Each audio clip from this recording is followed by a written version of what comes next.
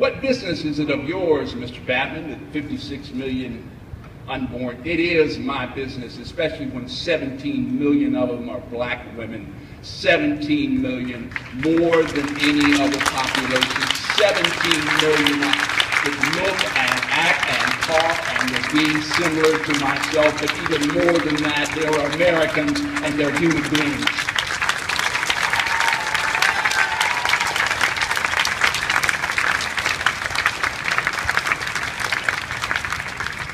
I sometimes kind of rail at the idea of being an African American. People say, what's the matter? I'm not smiling when they use the word. That's because I'm an American. I'm an American. Constitution applies to me. Declaration applies to me.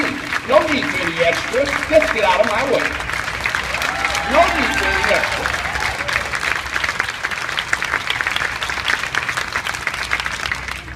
So, you say, well, you talk good, you make a lot of noise, what you going to do? Well, myself and Margie Condon, representative, are authoring a bill which was dropped today to defund Planned Parenthood. What you going to do? What you going to do?